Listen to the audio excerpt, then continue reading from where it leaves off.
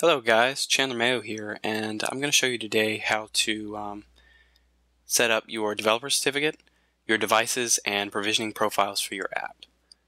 This isn't really Corona SDK specific, and it can work with if you're using Xcode too. Either way, I hope this will help you out. So to start off, you need to go to, get rid of this, you need to go to developer.apple.com, and if you don't have a developer account already, you need to create one. It costs $99. You need to do all that stuff that's associated with company. It's a pretty simple process. It'll walk you right through it. Depending on whether you're setting up for an individual or a company, it can take a longer or shorter time. For me, it took about 2.5 to 3 weeks to set up a company. However, when I did it as an individual, it only took about 2 days.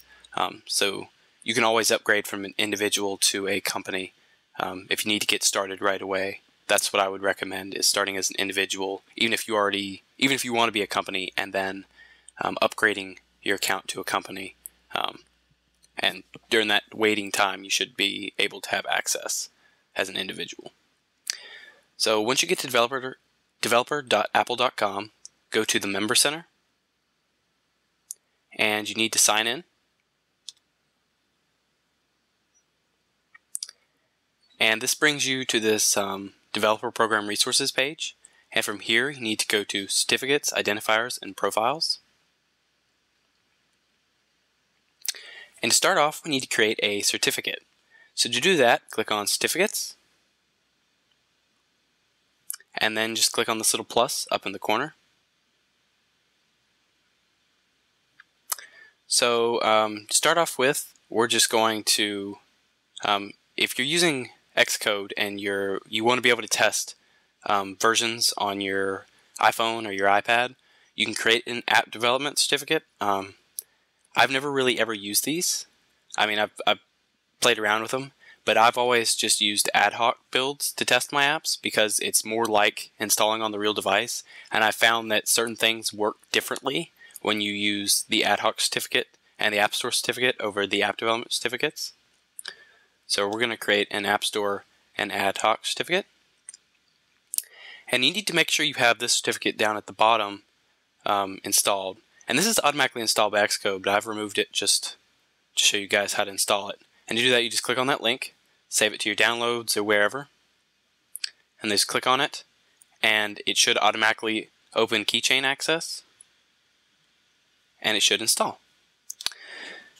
So then, at this point, you can click Continue. And you need to create a CSR file. And this is pretty easy. Most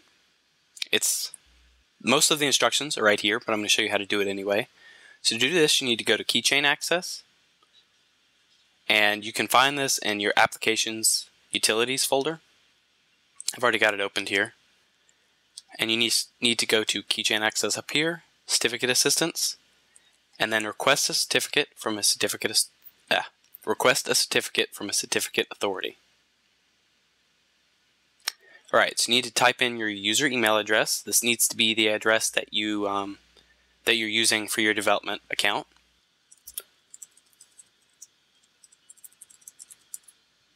Then you need to put in the name for the certificate. This is just going to be my name. And then you need to save it to the disk. You don't have to put anything in the email address box here as long as you're saving it to the disk. Then just hit Continue. Save this to your desktop or your downloads or wherever any place that you'll remember where it's at. And then just hit Save. And then done. And now you need to upload this. So you just click Continue. And then choose File. Go to your desktop and select it. And then click on Generate. It's that easy.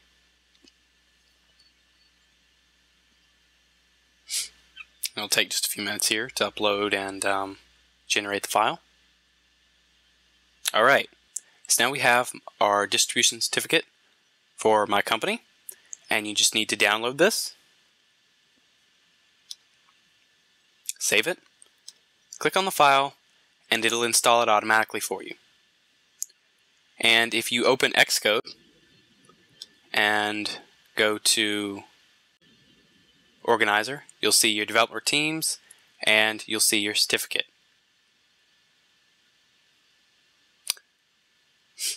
And just hit done. Alright, so that's how you create your developer certificate, and you're going to need these to do just about anything. So next up, we're going to do our devices. So you can register up to 100 devices on your accounts. Right now I have none on there, so I'm going to add a new one, and it's going to be my iPhone. So to start off, just click Add, and you can upload your a batch file to upload a whole bunch of devices at once, but I've never done that before, so I'm just going to show you how to do one device at a time. If you use like test flight, that's what you can use this for down here. But I'm just going to type in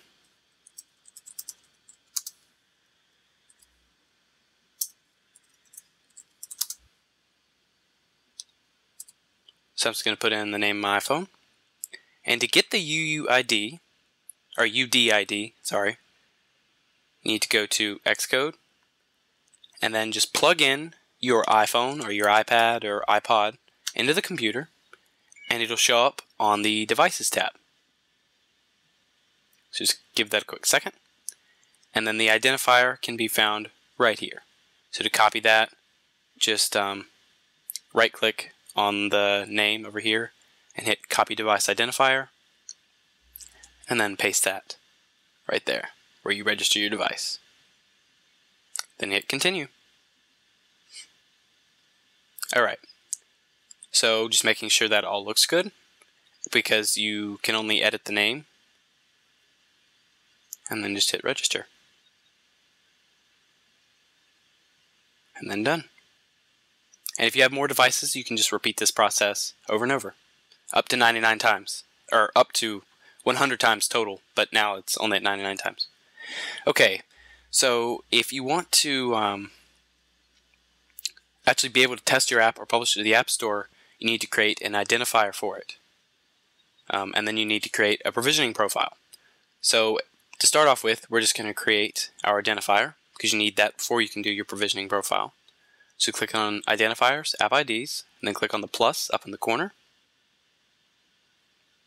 And then you need to put the App ID description. So for this, I'm going to do my countdown app. So it's going to be and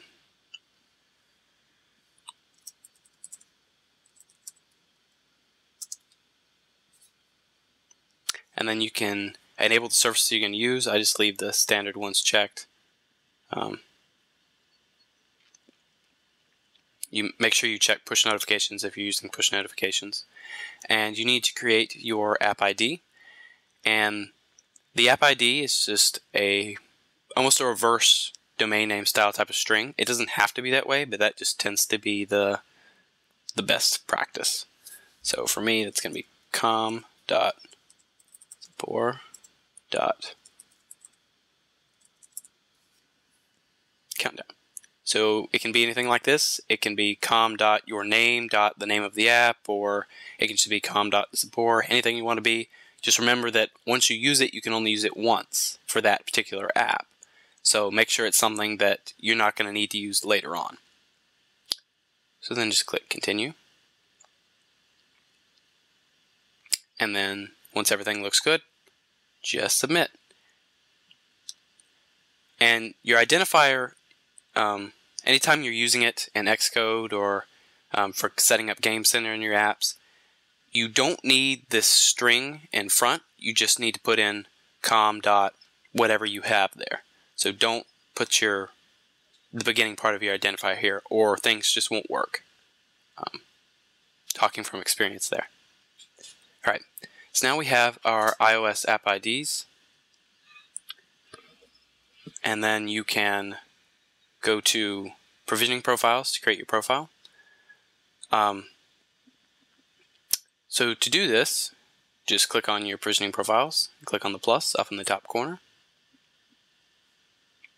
And to start off with, I'm going to create an ad hoc distribution, and this is so I can test my app.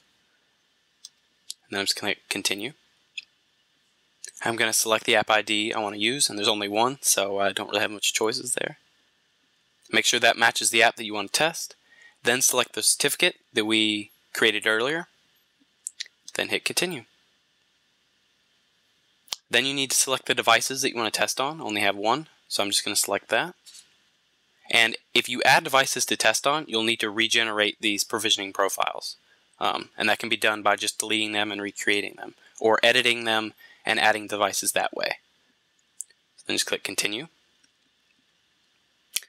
And then you need to type in the profile name. And make sure this is something that you can easily recognize and distinguish from your other profiles. So if you just put profile here or ad hoc here, you're never going to know what app ID that is associated with that. So things are going to get a little confusing. So make sure you identify what type of profile it is and what app that's for, so you can save yourself from the guesswork and guessing back and forth and the errors that are associated with that. Once everything looks good, just click generate.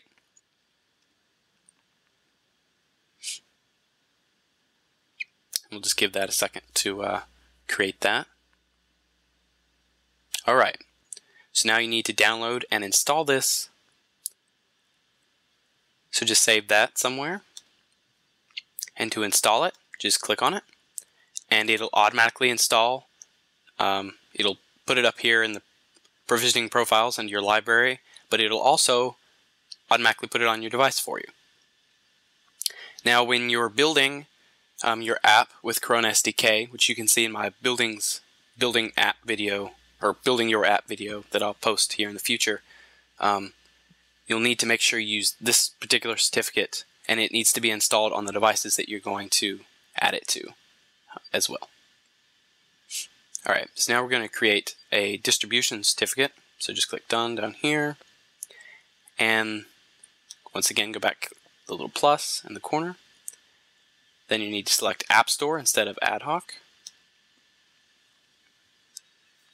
Select your app ID.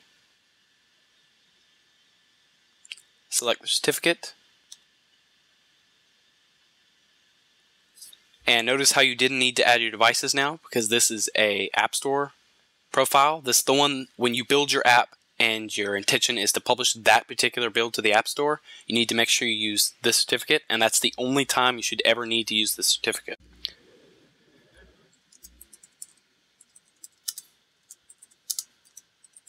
And as I said earlier, make sure you put the name of the app in the profile name and what particular type of profile that is. And then you should just be able to click generate. Give it a second to do that.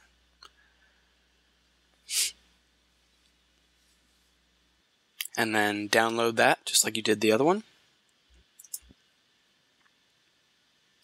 Click on it, and it'll add it to your provisioning profile library. But it doesn't add it to your device because you can't install it on your device. You can only install a test build to your device using an ad hoc certificate. As long as everything's got the little green checks on them, you should be good to go. If you have little red X's, then you've got a problem somewhere. For me, what I usually do when I have an issue where something's not, where I'll get like, this is not a valid profile, there's no valid profiles installed for this team, the best way to deal with that is to delete everything under your provisioning profiles, remove your devices from Xcode by right-clicking on the device and hitting remove from organizer. Before doing that, of course, deleting the provisioning profiles on the device, as well as any applications you've installed using those profiles. And then going to keychain access, and you can delete your developer certificates by just clicking on those and clicking delete, and that's under login certificates, and then just delete that. And then do this whole thing again and hope it works. If you're still getting errors, a few Google searches goes a long way. So, it's really application-specific issues usually. I've struggled in the past finding answers, but fortunately there's lots of forums around on the internet that'll help you out. So I encourage you to look at those if you have problems. So I appreciate you for watching. I hope this helps you guys out. Signing off.